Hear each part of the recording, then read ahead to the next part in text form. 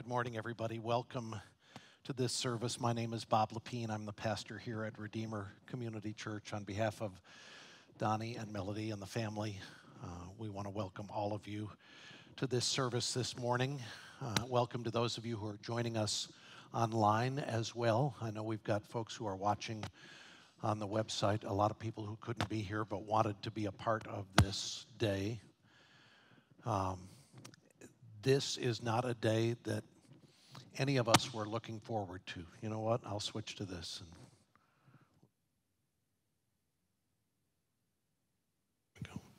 This is not a day that any of us were looking forward to. Well, in a sense, Bob was looking forward to this day. He was prepared for this day. 2 weeks ago, I was in his living room, and we were visiting, and we talked about being ready for this day, and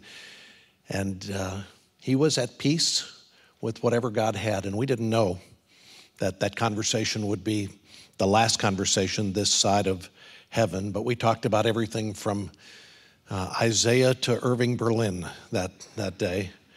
Talked about music, we talked about his love for the scriptures, we talked about the events of his life. We talked about his sarcoma and about the treatment. And I just said, we don't know what's ahead, but the fact that we know that you're ready for what's ahead is what matters the most. And the reason Bob was ready is that he had surrendered his life to Jesus many years ago.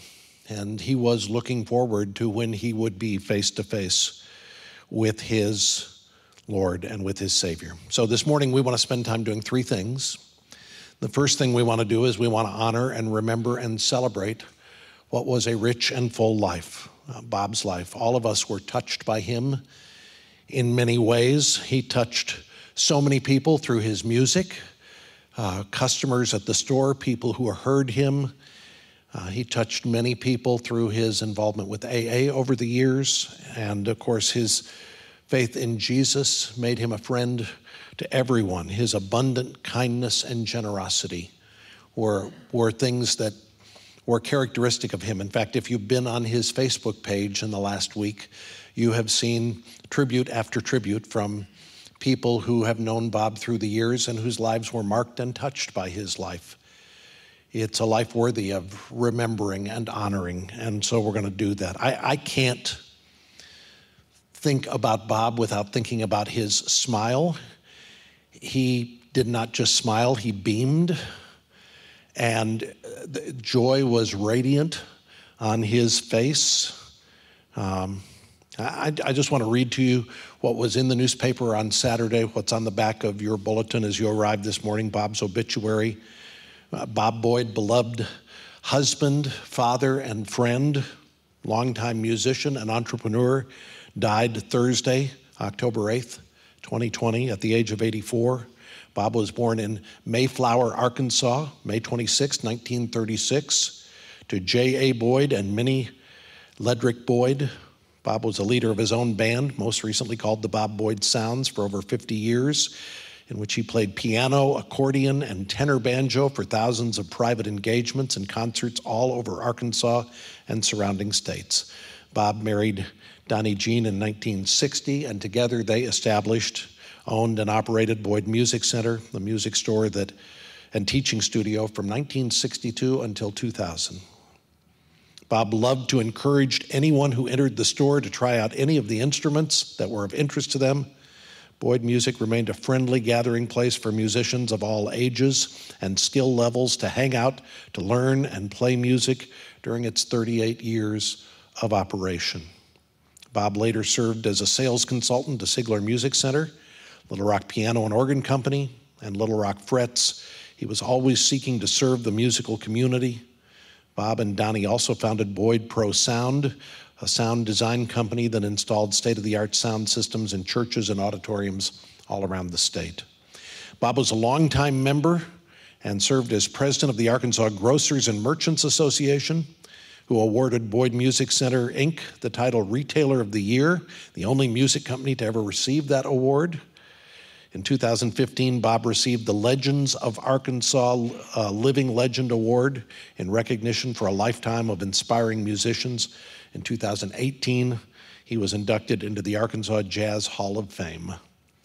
Bob was also a longtime member and served as a volunteer arbitrator and board chairman of the Better Business Bureau of Arkansas. He was a master Freemason for many years, was active in the National Federation of Independent Businesses, served as their delegate to their conferences in Washington, D.C. Bob became an avid runner in the late 70s. He ran countless road races through the years, including 5 marathons. He was passionate about many subjects, had an undying thirst for knowledge, had a wonderful sense of humor, and a notoriously dry wit that kept all around him laughing. His counsel and words of encouragement and wisdom were frequently sought by friends and family. Bob attended our church, Redeemer Community Church in Little Rock. He loved Christ. He loved to study the scriptures. He was a member and sometimes leader of several Bible study groups. He will be greatly missed by all of us, by friends, countless friends who he loved dearly.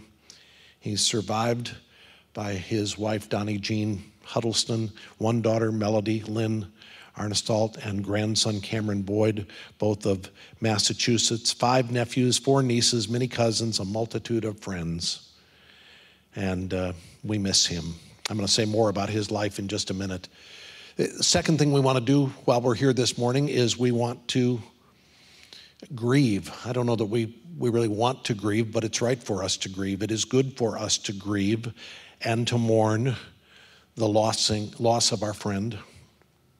We need to know that God is near to those who are grieving, that he embraces those who grieve, and he wants to be a comfort to all who are in sorrow and sadness. He invites us to come to him this morning and allow him to be our comfort and our source of peace when our heart hurts and when joy seems far away. The Bible says, for all who know and love Jesus, we grieve differently than other people grieve. We grieve, but not as those who have no hope. That's a great promise, a great comfort for us. To have no hope in this life is to have despair. But we have a hope in Jesus that this life is not all there is, and one day we'll be with Jesus and with Bob again. So in hard seasons like this, in a season of grief, God invites us to find our comfort and our peace, and even to find joy in what the Bible teaches us about the reality of eternity. And I just want to read a couple of passages to you that tell us what is ahead for us who know and love Christ, and what Bob has already embraced and won and experienced. In the oldest book in the Bible, in the book of Job, Job expressed his confidence that one day he would spend eternity with the God he loved. He said it this way. He said, "For I know that my Redeemer lives, and at the last he will stand upon the earth. After my skin has been destroyed, yet in my flesh I will see God." It's a great promise of Scripture. In Psalm 16, King David said this. He said, "Therefore my heart is glad, my whole being rejoices. My flesh also dwells secure. For you, God, will not abandon my soul to Sheol, or let your Holy One see corruption. You make known to me the path of life. In your presence there is fullness of joy. At your right hand are pleasures evermore." What a wonderful promise. And David concludes, of course, the most famous psalm in the Bible, Psalm 23, by saying, "I shall dwell in the house of the Lord forever." Jesus, when his beloved friend Lazarus died, after he wept, he demonstrated power and authority over death, and he declared, "I am the resurrection and the life. Anyone who believes in me when he dies." And by the way, I'm reading this from Bob's paraphrase of the Gospel of John. Some of you know Bob, one of his passion projects was to paraphrase books of the Bible, to write what he called the word on the street. When he got to John chapter 11, he had Jesus saying, "I am the resurrection and the life. Anyone who believes in me, when he dies, he's going to live again. Whoever lives and believes in me, he's not ever going to die." And then here's what Bob paraphrased from Romans 8, the last passage I'll read. He said, "Here's the list of things, the list of stuff I can Here's my list of stuff that can't rip us loose from God's love. The love we get through Jesus Christ. Dying nor living, angels nor demons, good nor bad kings, high nor low places, things happening now or in the future, not a single thing in God's creation can break us loose from Jesus' love for us. So these passages point us to the third thing. We want to remember Bob's legacy. We want to celebrate his life. We want to grieve appropriately. But the third thing we want to do is what Bob would tell us to do if he was here directing this morning. He would want us to spend time remembering and reflecting on the gospel, the good news, on Jesus. We're all here this morning to remember that our hope and our peace and our joy is in the promise that Jesus gave us, that to be absent from the body is to be present with him. So we're going to spend some time meditating on that great good news this morning, that life is not meaningless, it's not futile, it is not devoid of purpose. The grave does not have the last word. Death has been swallowed up in victory. This perishable body must put on the imperishable. This mortal body must put on immortality. This is by God's design. So we're going to not only talk about the gospel this morning, we're going to sing about the gospel and find our joy and our peace and hope in the gospel. For those who, like Bob, have surrendered their lives to Jesus, there is a day ahead when, as I said, we'll see him again.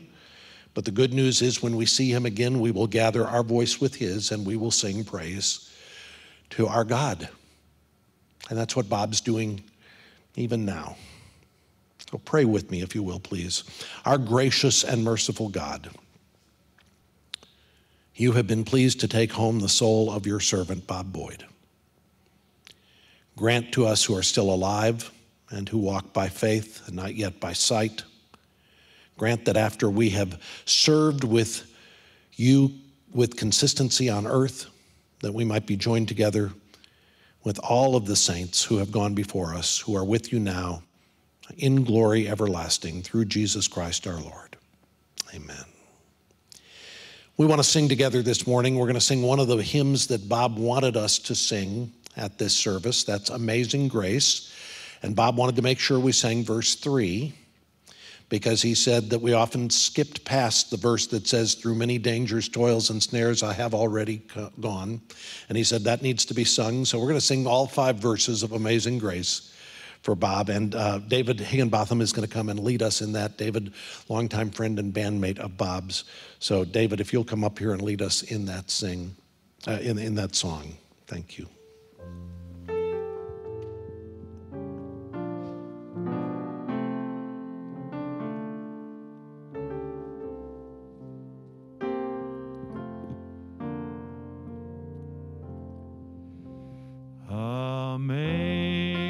Amazing grace, how sweet the sound that saved a wretch like me. I once was lost, but now am found, was blind, but now I see. 'Twas grace that taught my heart to fear, and grace my fears relieved. How precious did that grace appear the hour I first believed.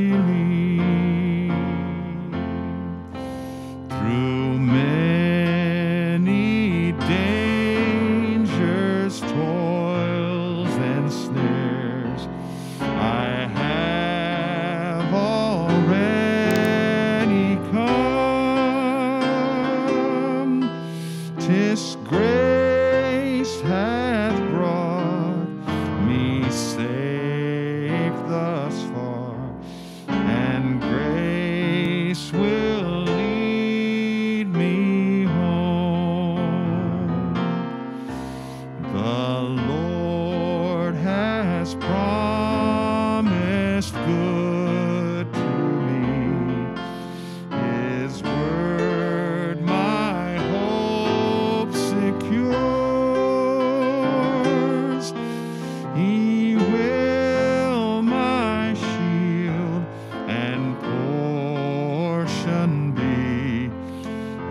as long as life endures. When we've been there 10,000 years, bright shining as the sun, we've no less days to sing God's praise than when we'd first begun.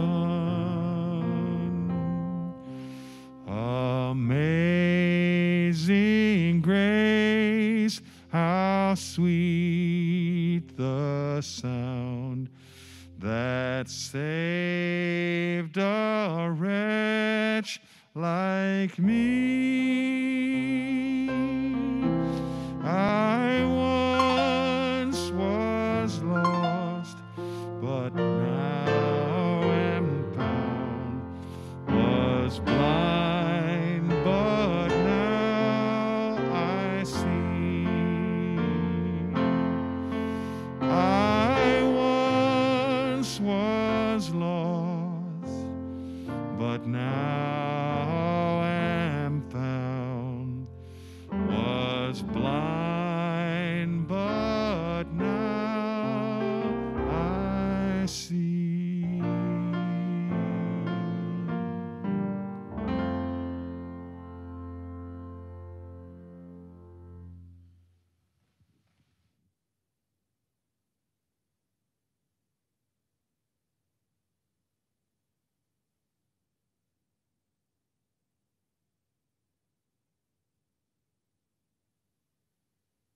We had asked a couple of Bob's friends to speak this morning, and the first one who's going to speak for us today is Dr. Dwayne Velez, who was a friend of Bob's, a part of his small group. You should know that Bob was a part of a group of guys who got together regularly, who called themselves the Geezers. That's the name they gave themselves as they studied the scriptures. And Dwayne, if you'd come on up, we're going to ask Dwayne to speak.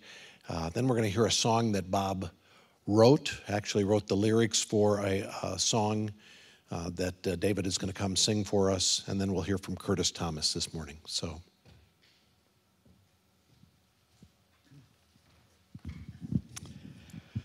hello. I had the privilege of being a leader of one of the small groups here. We weren't so small. There were 20 of us, all of us over 50. And Donnie asked me to say something. I did not know Bob was a music legend. I just knew he was humble and kind and wise. He was one of the sages in our church, in our group. Sage is someone who's been through the fire of living on this earth and been refined like gold and is wise. And I have some things he said that I remember. A lot of things he said, often we laughed. When we thought about them, we just realized how profound they were often. One thing he always did, he never called attention to himself. He's always calling attention to Jesus Christ. And it was obvious. Our group would meet, have a potluck meal, fellowship, talk, usually about the previous Sunday's lesson, but sometimes we had a topic. One time it was finishing well. Bob did finish well. That's what I want to do also. Sometimes in our discussion, one time we were talking about prayer, and he said, I'll never forget this. He said, Dwayne, when we pray, we'll always get what we prayed for or something better. I've tested that, and I can't say where it's not true. We may get weight. That's better. When we get something that's hard, that refines us, that's better than what we prayed for. God knows. Another thing, one time, Bob, I said, well, how do we get up each morning? This was part of the purpose of the small groups, to stir one another up to love and good works. That's right out of Hebrews. And we did that for each other, and Bob especially was good at that. How do we get up in the morning, Bob, and be a good witness for Jesus Christ? He said, sit up, stand up, show up, suit up, show up, speak up, and then shut up. And you can see the wisdom there. I mean, we're told in the scriptures to not be lazy, get up, sit up, stand up, I mean. We're told to be bold, speak up. We're also told to be slow to speak, quick to listen. There's the shut up. I got this from Melody, his daughter. He was asked, they just recently celebrated their 60th wedding anniversary. They're going to get a plaque by a tree out front when you make it. I got 14 years to go. But I think he'd help me do that because when he was asked, what's the secret of 60 years of marriage? And what he said, well, that's easy. Get married, stay married, don't divorce. There's wisdom there. I mean, he's saying keep your vows and keep loving your wife or loving your husband. That's how he spurred me on. He was humble. As I just want to be, Donnie asked me to speak, but I want to read from the English Standard Version in James and then read you his paraphrase in the Word on the Street. Count it all joy, my brothers, when you meet trials of various kinds, for you know that the testing of your faith produces steadfastness. And let steadfastness have its full effect, that you may be perfect, complete, and lacking in nothing. Here's his paraphrase. Brothers, when you find yourselves in a heap of trouble, it's time for you to jump for joy. You know that when your faith gets tested, you learn how to be patient and hang in there. No pain, no gain. Tests are opportunities for spiritual growth. They draw us closer to God. What else can we learn to become a spiritual grown-up? Isn't that good? I'm going to miss Bob. I thank God for him.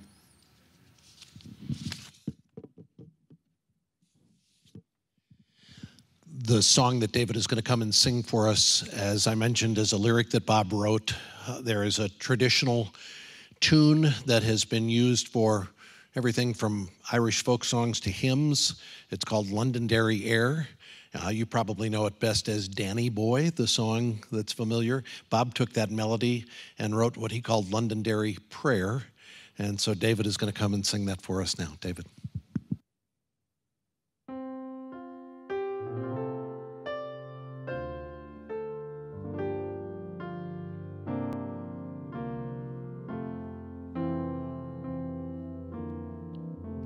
Dear Father God, my kind and loving Creator, who walks with me through trials every day, you give me peace with storm clouds all around. Through valleys dark, you're with me all the way. I thank you, Lord, for sending guardian angels when I am lost and cannot find my way. Dear Father God, you know my every weakness. I pray to know and do your will for me each day.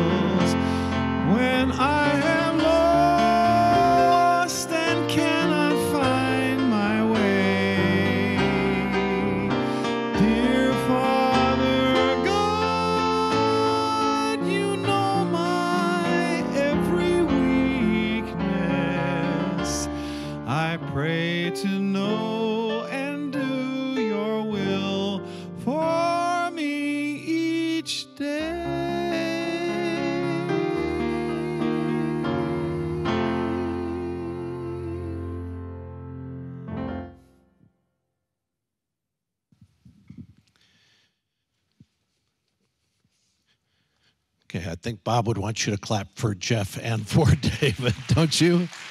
That's great. Curtis Thomas, one of the geezers, is going to come up here and speak on Bob's behalf.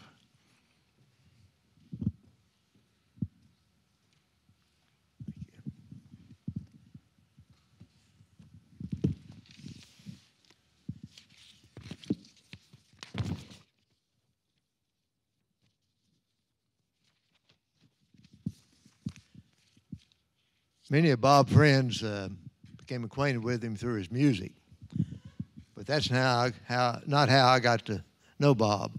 Matter of fact, I'm as far away from musical talent as you can possibly be.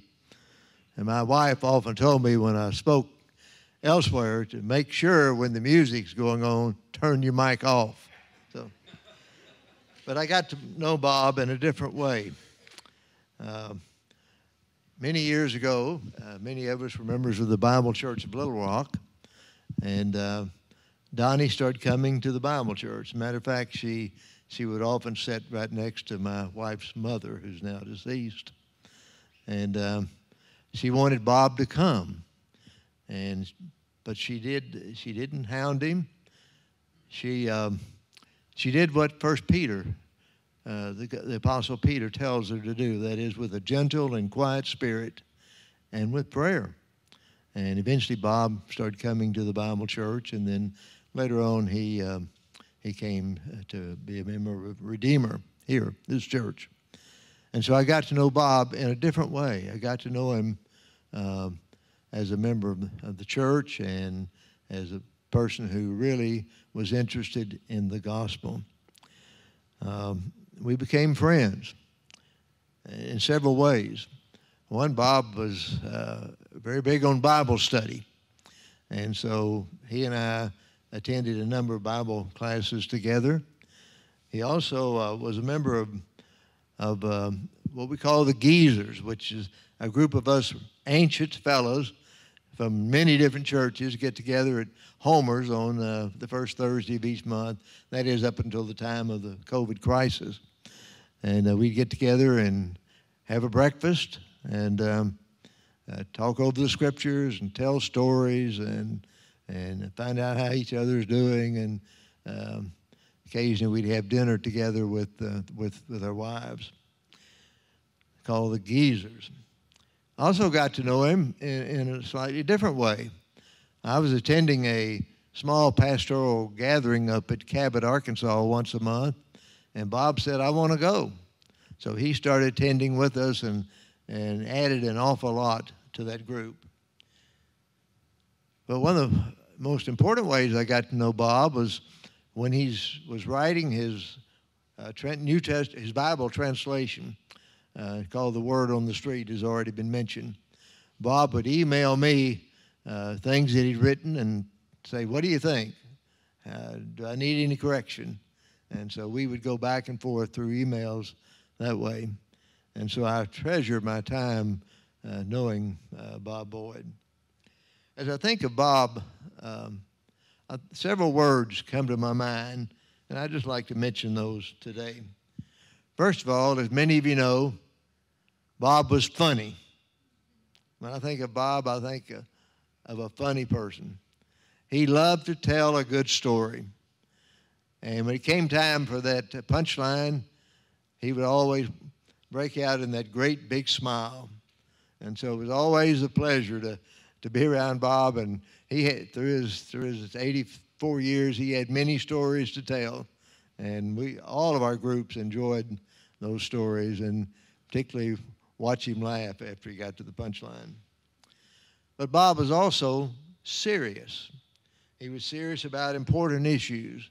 That is the Word of God, about spreading his testimony among those with whom he came in contact, and serious about his love for his family, for Donnie and Melody and the remainder part of his family. The third word that comes to my mind is grateful. Bob was not a complainer. Despite all the health issues he'd had in recent years, Bob never complained. I never heard 1 ounce of complaint from him. He was grateful because he knew what was ahead of him. But he also knew that he was in God's sovereign hands, and God was going to deal with him as he should. He was going to deal with him in the very best way. And so Bob was always very grateful. Fourth word that comes to my mind is trust. Bob trusted in the death of the Lord Jesus Christ for his sins.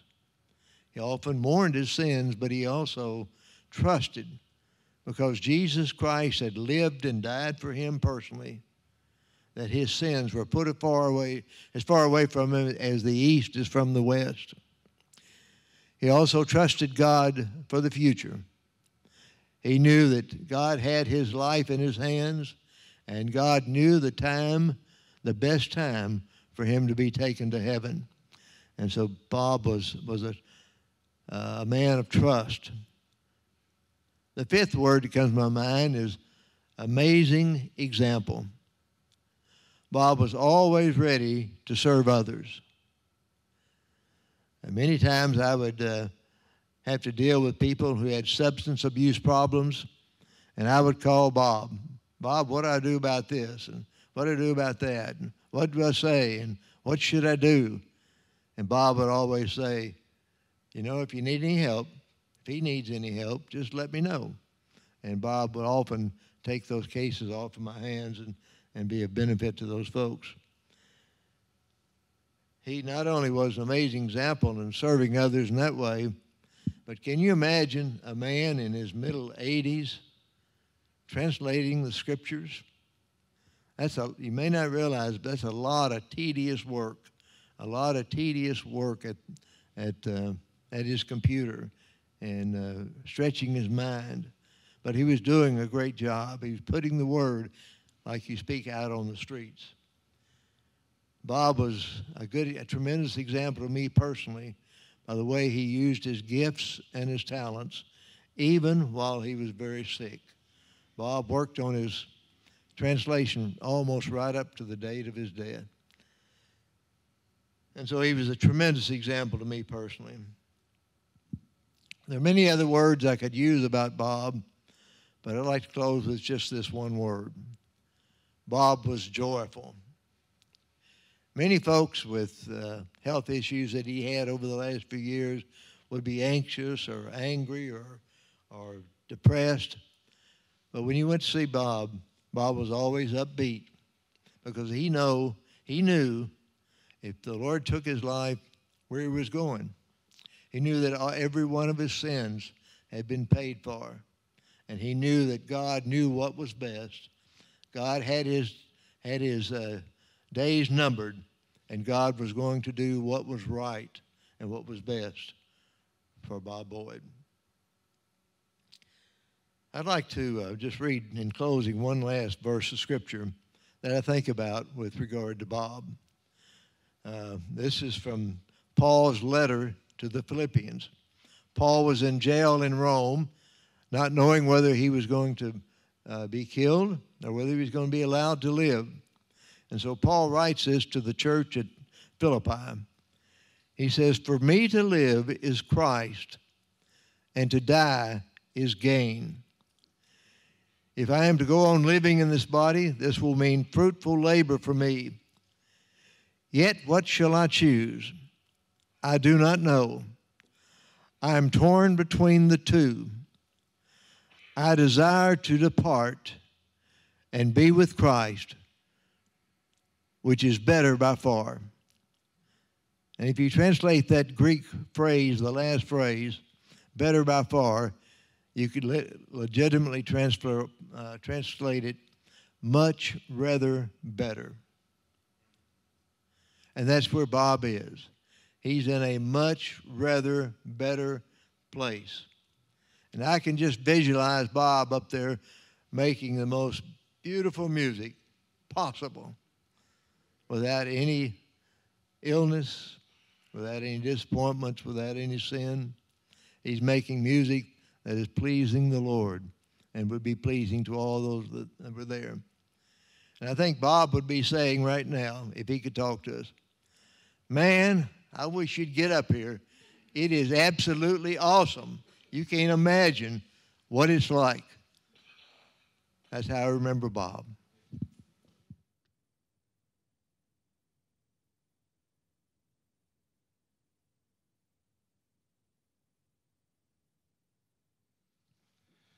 That's great. Thank you, Curtis.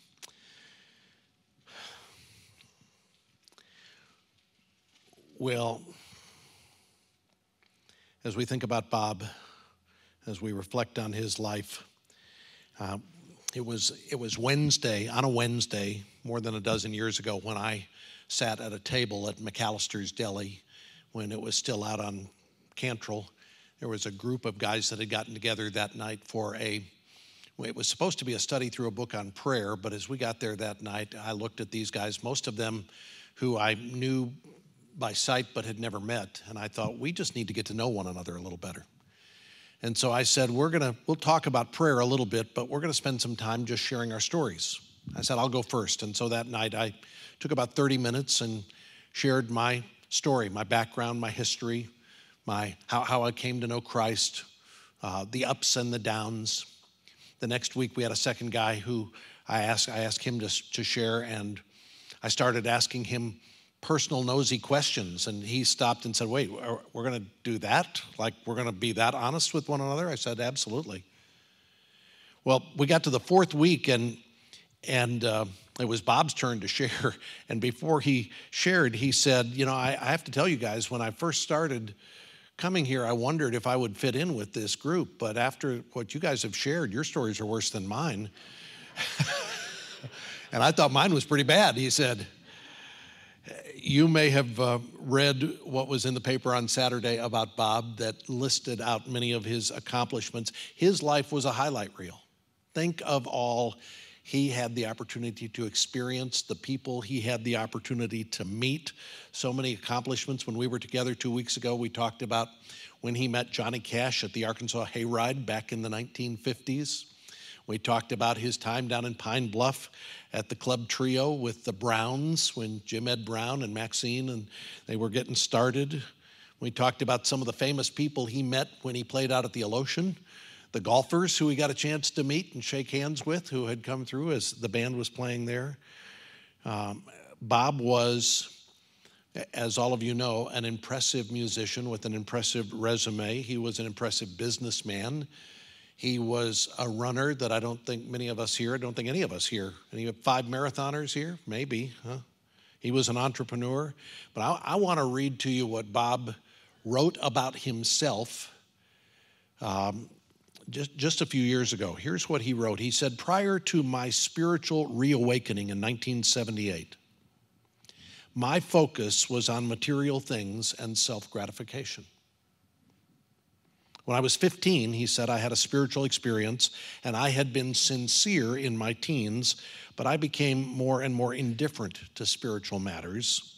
After I graduated high school, he said, my principal values were earning money, building my business, playing music, and drinking. He said, my uncontrolled downward spiral into alcohol addiction produced more and more horrendous results and troubles in my life, and consequently in the lives of others. He said, I was steadily and alarmingly doing things that were far removed from what I knew to be the right and godly way of living. In 1978, God mercifully gave me a moment of clarity and a new vision of myself and what he had originally intended for me. Bob said, I desperately needed the forgiveness of Christ as illustrated in the parable of the prodigal son. God showed me that Christ offers me a better life and that he died on the cross to give me hope of eternal life. Bob said, he is still my only hope of surviving spiritually and physically. He gave me the desire to go to any lengths necessary to recommit my life to him. He gave me the will to ask him to do for me what I could not do for myself, to free me from my addiction to alcohol and restore me to a right relationship with God and security in his presence forever. Bob said he also revealed to me that I can do nothing to earn my place in heaven, that it's God's free gift to me if I believe and trust Jesus and his sacrifice for me. God did remove my desire for alcohol and for the lifestyle it offered. I was in awe of a God who could and would and did forgive me and heal my body and my soul, despite the way I had mistreated my temple for those past 25 years. I asked God to change me, and I became willing to do whatever he required. God moved me to recommit my life to Christ and to make him first and foremost in my life. What a testimony.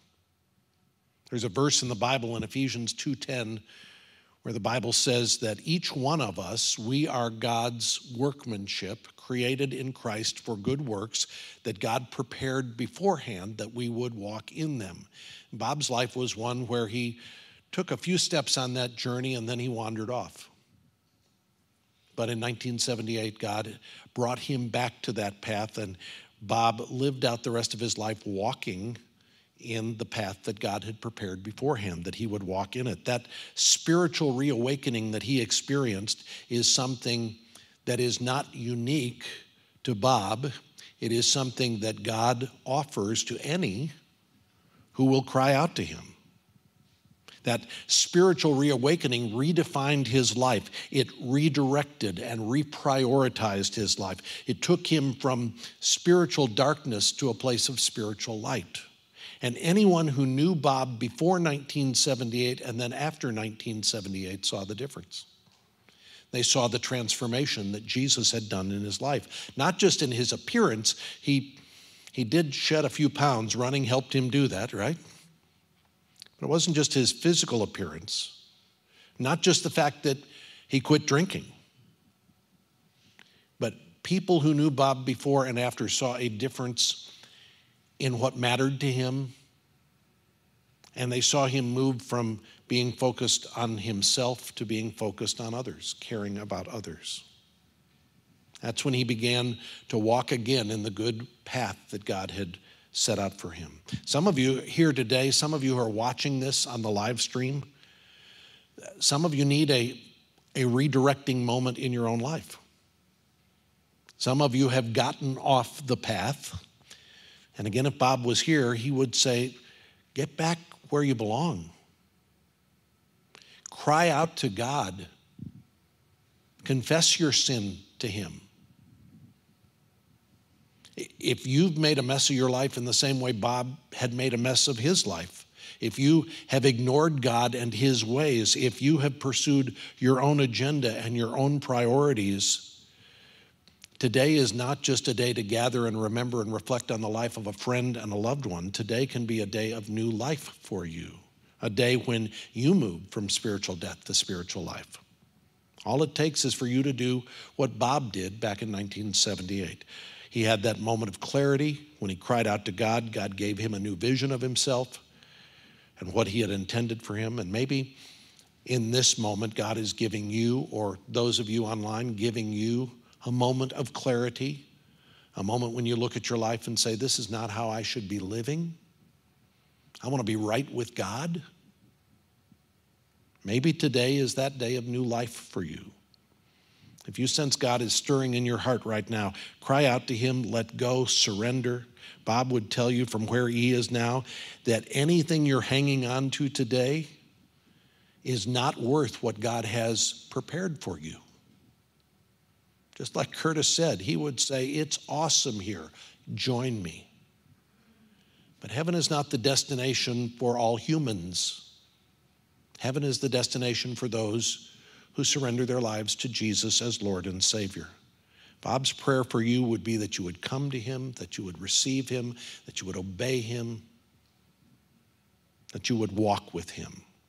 I've already read a few verses for you this morning from Bob's paraphrase. This was, like I said, a passion project for more than 10 years.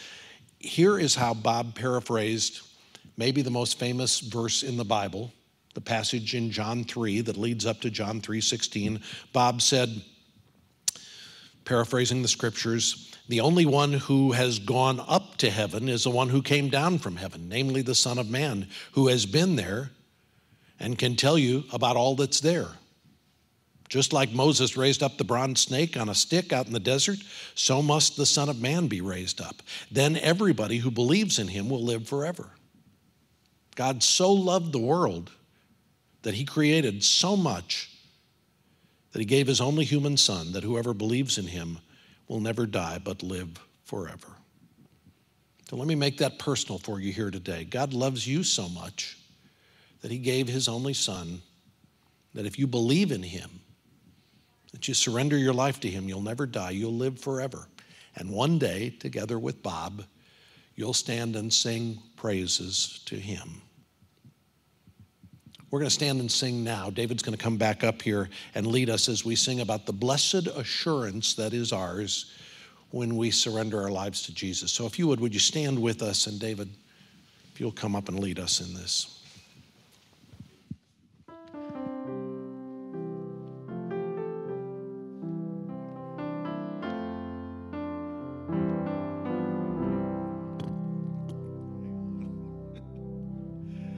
Blessed assurance, Jesus is mine.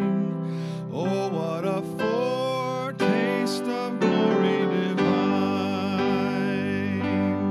Heir of salvation, purchase of God. Born of his Spirit, washed in his blood. This is my story. This is my song, praising my Savior all the day long.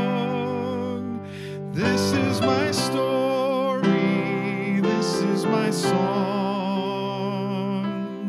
praising my Savior all the day long.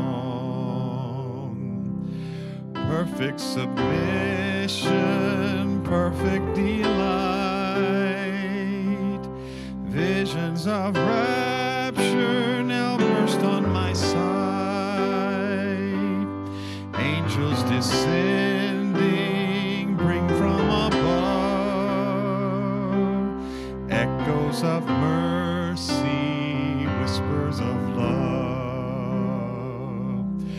This is my story, this is my song,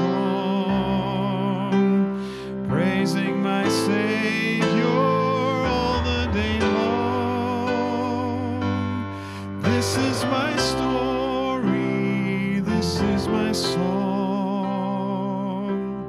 praising my Savior all the day long. Perfect submission, all is at rest. I and my Savior am happy and blessed, watching and waiting, looking above, filled with his goodness, lost in his love. This is my story, this is my song, praising my Savior all the day long. This is my story, this is my song, praising my Savior all the day long. Amen.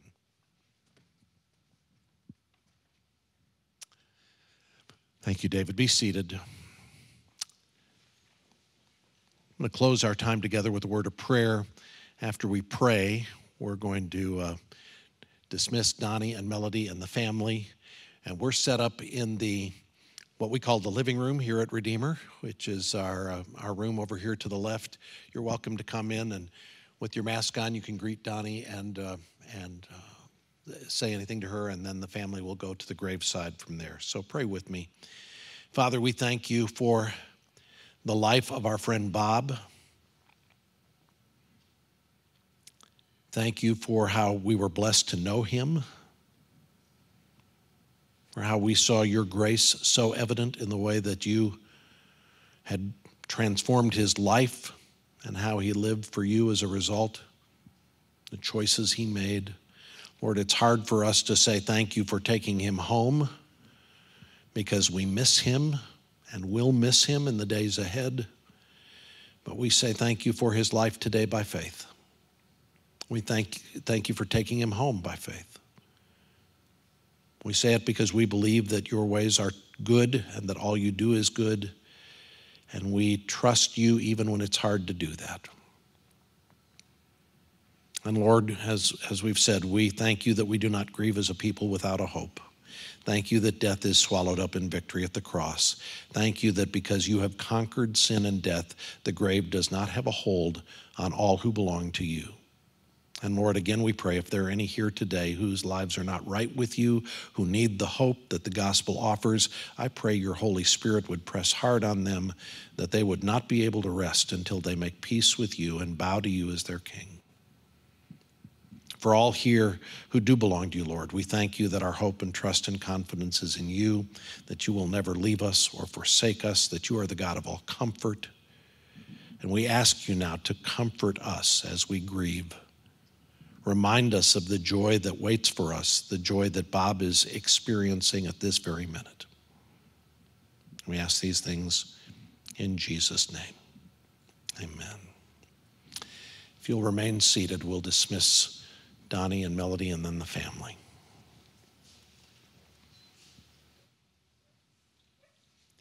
And we're going to go ahead and run a short slideshow or a video that we've got that will be here. If you want to wait here and watch this before you go and meet the family, you can do that. So go ahead and run that if you would.